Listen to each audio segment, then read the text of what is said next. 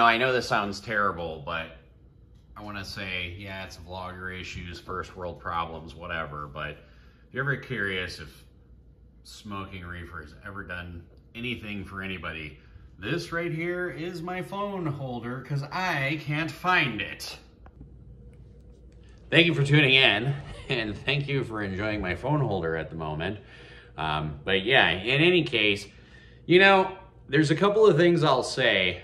Now that I'm looking back at some of the video, I think there's definitely some parts where I played pretty poorly in Texas. I think the action was actually pretty good. Before in the video, I said that the action was not good in Pot Limit Omaha. I still think you can get better action elsewhere, but I will say that looking back, I think your biggest EV, if you're planning a trip to Texas, has to be double board bomb pots. I think you need to study double board bomb pots. If you're a Hold'em player, you need to play the no limit Hold'em with double board bomb pots. There are so many leaks and so many mistakes that players made in Texas on double board bomb pots when it wasn't a specific double board bomb pot game. I want to be specific about that. The reason why I say that is because I went to Dallas and played double board bomb pots at Poker House in Dallas. Now, that was probably the worst double board bomb pot experience of my entire life. Not because I won or lost. I think I lost like 300 bucks.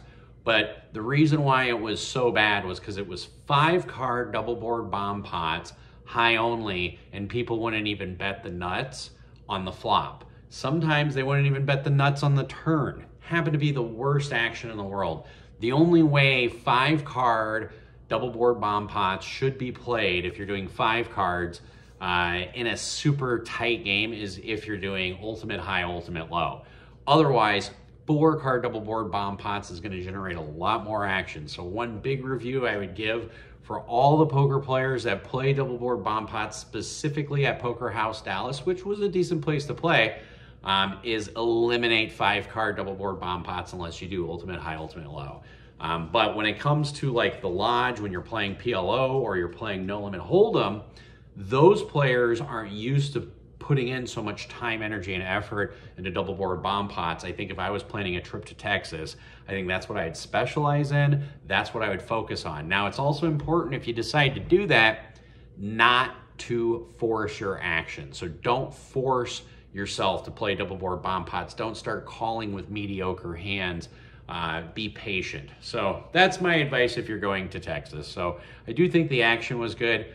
Again, it's better in Detroit, but you know what? I think the double board bomb pot situation, I think, is where you can be the most profitable. Now, that covers that. This episode, I only cover 3 videos, but in those videos, I talk about leaks. What might be a possible leak in your game? Certain situations that you should be asking yourself. You're going to see 2 hands where I play on the button. They're very similar hands where I would not play them in any other position. So I guess you could say this is like a button principle video. And then you're going to see a fun one with a double board bomb pot. And yeah, and there's a little bit of some B-roll footage from Wayne and I if you are in the Texas area and you want some hiking, something to do. They have this great place called Sculpture Rocks, I believe is what it's called. So check that out. That's pretty cool. They also have a VR center. We talked about that, so that's pretty cool as well. But I appreciate you guys tuning in. We do have a meetup game coming right up. It's not an April Fool's joke, anybody. April 1st and April 2nd, Wayne and I are going to be in Chicago. We're being hosted by Chicago Charity Group, CCG, and I'm going to put all their link and information down here. And so if you are in the Chicago area, we have a pre-made sign-up sheet. Go ahead and sign up for that. We're going to do 1 round of 4-card PLO and then 1 round of 5-card PLO high-low. We're going to do a $100 to a $500 buy-in and then 75% match the stack. So when the game first kicks off, I think it's at 1 or noon on Saturday. When it first kicks off, the max buy-in will be $500. Probably within an hour and a half, you'll be able to buy in for, my guess is $1,000 to $1,500, just based on what previously happened or whatever. It'll be great. It'll be fun. Wayne and I like to have a lot of fun and energy, so please join us if you're in the Chicago area. Please go ahead and jump on that pre-sign-up sheet. Other housekeeping issues, of course, we've got, we're going to be on Dancing with Our Stars. I'm going to put the QR code right here. If you would like to vote for my wife and I, all the money and proceeds goes to a charity called Hospice, or UP Health Home and Hospice, to help with people who are in the process of exiting this world. So if you do donate to the $10, one of the things my wife is doing, if you would like, is giving away a free $5,000 boudoir package. I don't talk about my wife and her business very much, but she is a professional boudoir photography. I'll put her information down there as well, so you guys can check it out. So, but hopefully you guys enjoy this video. I do appreciate all the comments, likes. Don't forget to subscribe. And yeah, definitely give me some feedback. Let me know what you guys think, what you would do in these situations. And again, I welcome all feedback, both positive and negative. I love all my viewers, whether you're trolls, whether you hate me. But thank you very much for tuning in. As always, everybody, enjoy and play smart and run like a god. My strategy's like always been like I try to eliminate the fluff. Yeah. Because that's always been.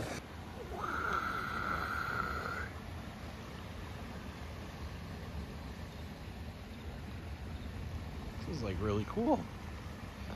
Update from Austin. We're all done with our meetup games in the Austin Round Rock area. And so one of the things Wayne and I know very well is you have to take a day off when you play poker, right? So we learned that the hard way in Vegas a couple months ago. Yeah, otherwise you look like a zombie, you play like a zombie, your reads are off.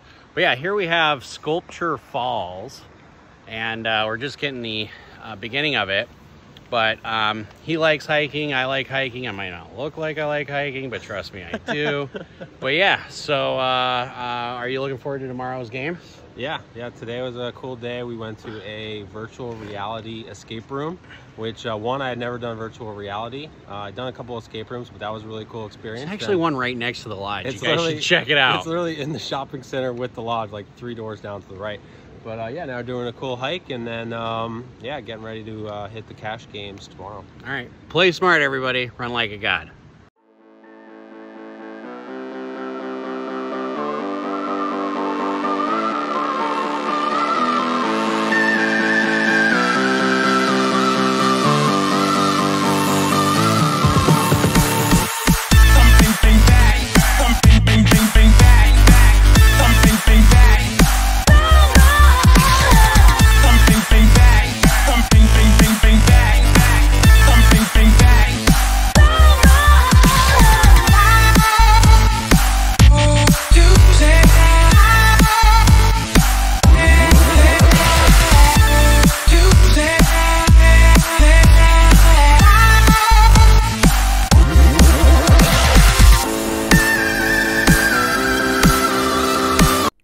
I love the intro music. Let me know what you guys think about the music on looking at the 4 cards or 5 cards that I folded post-flop. In any case, getting onto this hand, we're going to the flop. We're 5-way action for $15, so there's $75 in the pot. We have Queen 4, 6, 9. Not a very strong hand, but we are on the button, and if you guys do watch any of my episodes where I was talking about different principles and how to be profitable in Pot Limit Omaha, you might recall I had a whole episode dedicated to the button called The Button Principle. So according to the Button Principle, you can play pretty much any 4 cards on the button. I was asked recently while I was in Dallas, at the Hideaway, by the way, which is an episode coming up, what was my favorite hand to start with, either in Big O and PLO? And my answer to the gentleman's question was the button.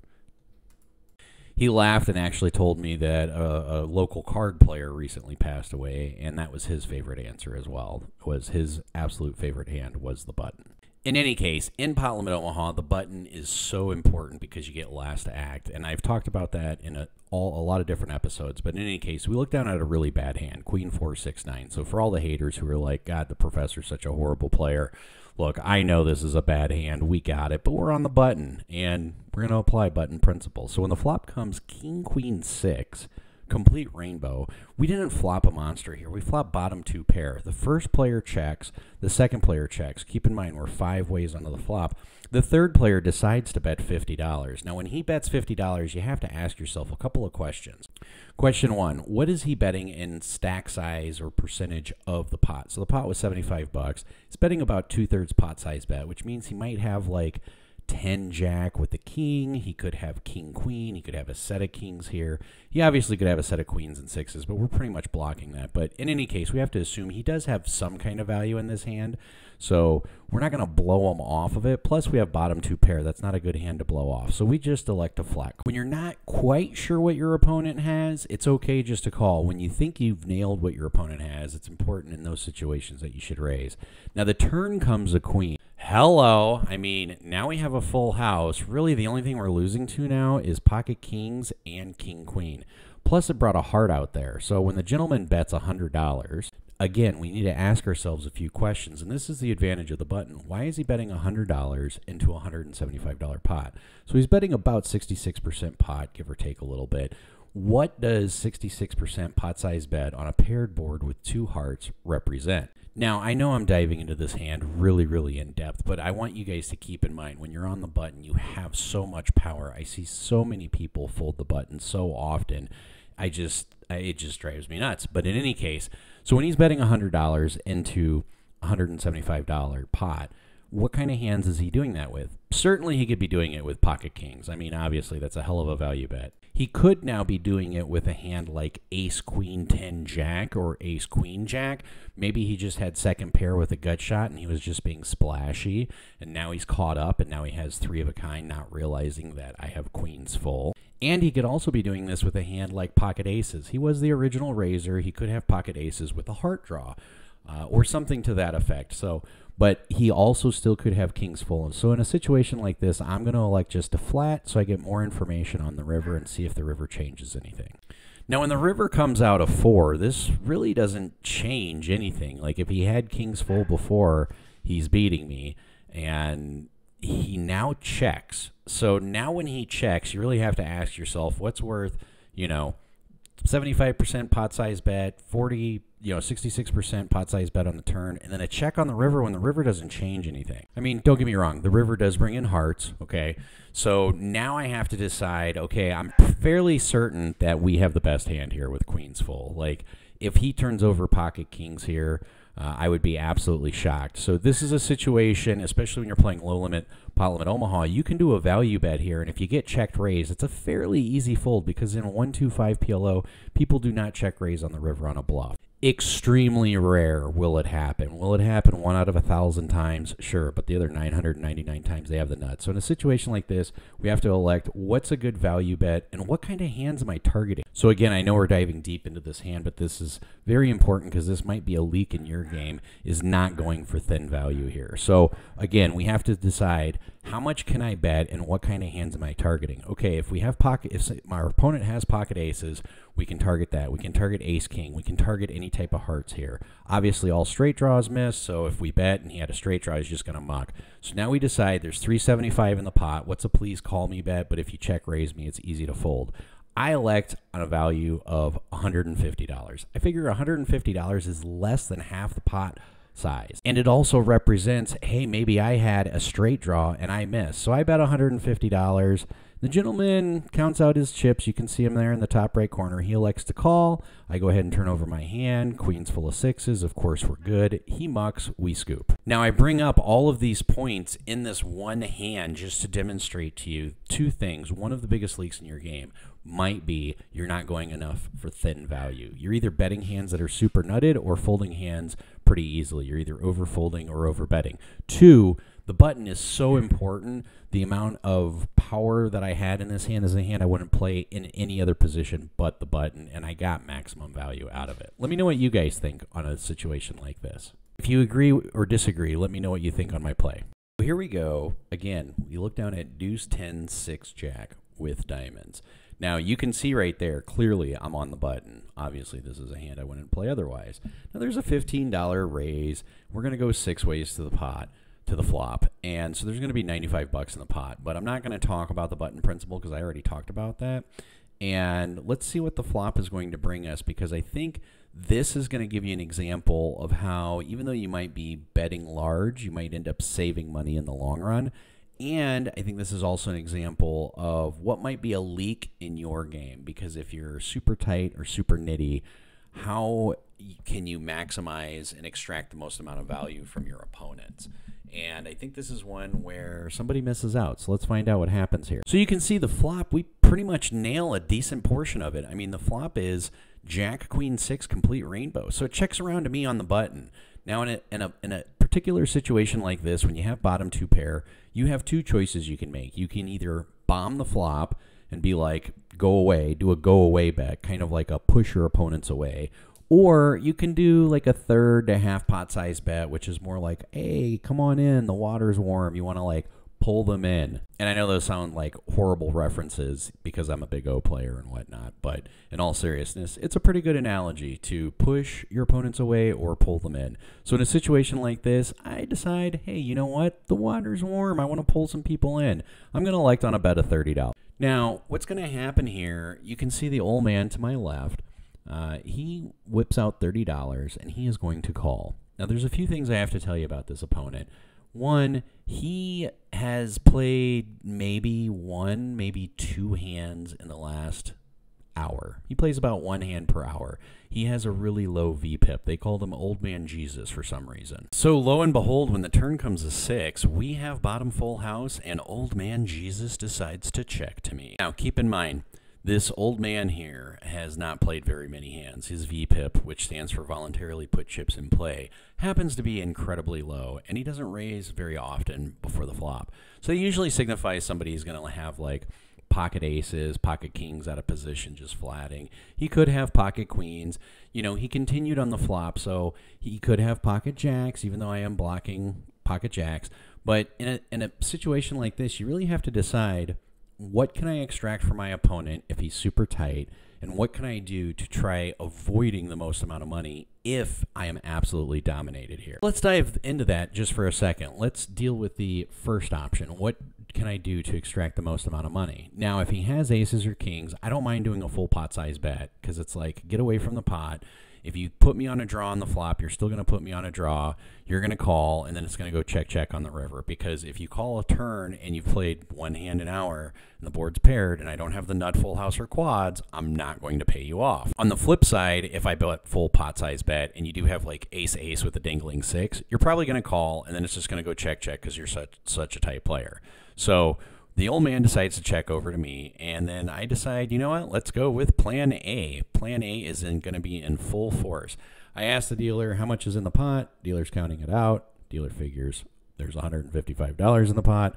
I put out $155. I do this because if he is super nutted and I bet like 75, he's still going to give me a little string to hang myself on. If he does have queens full and I bet 75, he might flat, and then no matter what the river comes, he'll end up betting pot, and then I'll be stuck in a really sticky situation.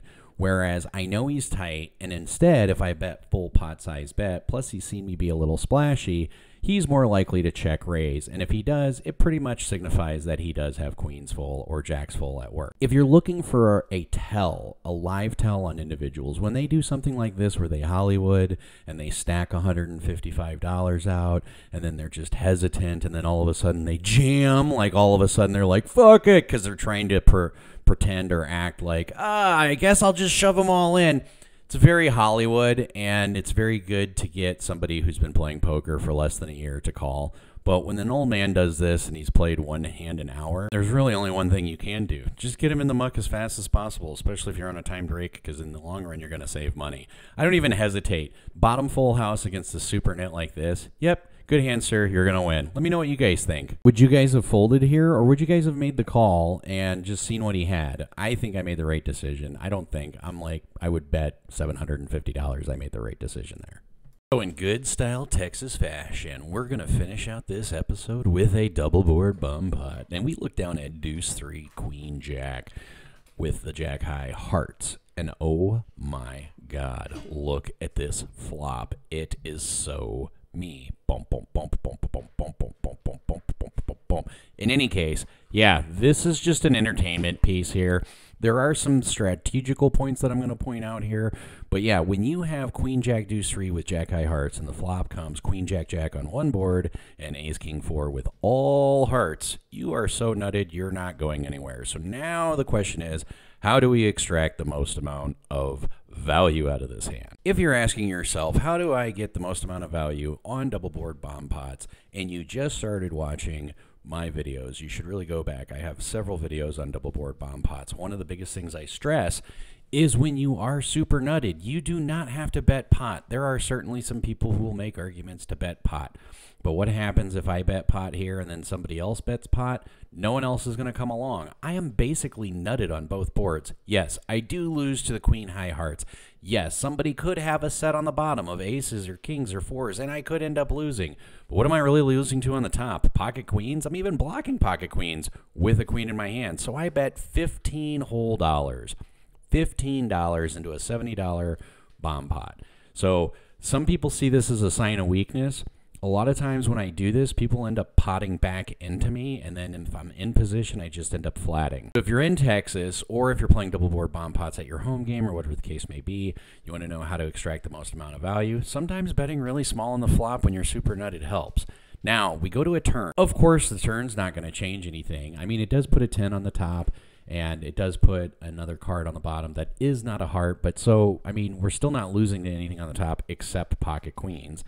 And we're not losing anything on the bottom except the queen high hearts. Now, I will tell you, I'm going to do something very unusual and very unique here in just a second. You're going to see it in just a minute. But the person to my left happens to be Wayne Donkfish Poker. In the event that you don't know, Wayne and I travel a lot together. We do a lot of meetup games together. If you haven't subscribed to his vlog yet, please do so. It's Donkfish Poker. He does a lot of PLO vlogging as well. And actually, he is a great inspiration to me. But he's also a very tight player. So I know when he calls $15 on the flop, he has to have some of one of these two boards. He either has the queen high flush, or he has a jack or jack 10 or jack queen in his hand. I know he's either super nutted or pretty darn close to being super nutted on this board. So after I get a few callers on the flop, and we're 4 ways onto the turn, I do the unthinkable. You're going to see it in just a second. I check. Yep, I checked, folks, right there. You might have missed it. It was just the shadow of my finger, but I check. Part of the reason why I did that, it's so important to know your opponents and who you're playing with. Because I know Wayne so well, I checked, fully expecting him to bet here, because I know if he did have the nuts, and we've probably played over 100 hours of double board bomb pots in the last 6 months together. So I know if he's calling on the flop and nothing changes for his hand on the turn, he usually likes to bet and bomb it. Now, notice his bet size here. He only bet $60. What does that mean? He's literally value betting. Oh my God. Am I really up against pocket queens with the queen high hearts here? Is that really possible? I mean, it is possible, but good news for us, Wayne only has $145 behind. So even if he does have pocket queens with the queen high hearts, which, by the way, I would never fold this hand here. Like, if he's got it, he's got it. Congratulations, you win. Good job for you. I'm just going to pay him off. But in this situation, I think he's likely to either have queen jack, jack 10, or queen high hearts. And so we get actually 2 players who call in between us. So we were going 4 ways to the turn, and those 2 players are still interested in the hand. Now, I'm just sitting here amazed that we have 2 other people in the hand when I am so nutted. So I just make it 200. I am actually value raising a bomb pot. Now, if you're new to double board bomb pots, it is not normal for somebody to check value raise on the turn. Like, this really should send off alarm bells to everybody. People should really be putting me on quad jacks or pocket queens or the queen high hearts with pocket queens. That's really what people should be putting me on. I mean, this hand is so nutted right here. If you are playing a double board bomb pot and somebody check raises as a value raise on the turn, your alarm bell should go off. Like, why wouldn't they just bomb it out? Because if you bomb it out, it usually signifies that you're super strong on one board but weak on the other. So when I make it 200, good thing, like I said, Wayne has 205 total behind. He rips it all in. And the dealer's going to give him his blue back, and then she's going to stack his chips. Well, now it's getting back to the other 2 players, and I'm thinking, what could they possibly have that they're going to call with? I mean, in all seriousness, I'm really hoping somebody has jack 10. I can see somebody calling with jack 10. And here we go. We end up getting 2 players that are calling after all of this debacle. We're going to figure that out. But if you're asking yourself what one of your leaks may be, in double board bomb pot. If you find yourself calling a lot instead of pushing the action, you might be losing in double board bomb pots. There's a good percentage of the time that you are. Doesn't mean you have to push the action in double board bomb pots, but in a lot of situations you should. Fast forward to the river. Oh my God, there's a huge stack of red in front of me, and there's like 600 in black in front of that. I potted it on the river, and one gentleman folds, the other person goes in the tank for a while, and I'm like, please call me. This hand is so nutted. And he calls. I turn over queen jack with the jack high hearts. He ends up having jack 10. So he basically coolered himself only being on one board. Now, he didn't have like 10 high hearts or anything like that. He was literally just playing for the top board. So that might be another leak in your double board bomb pots. But yeah, Wayne ends up turning over pocket pair of kings with queen high hearts. So we end up chopping the main. Play smart, everybody. Run like a god.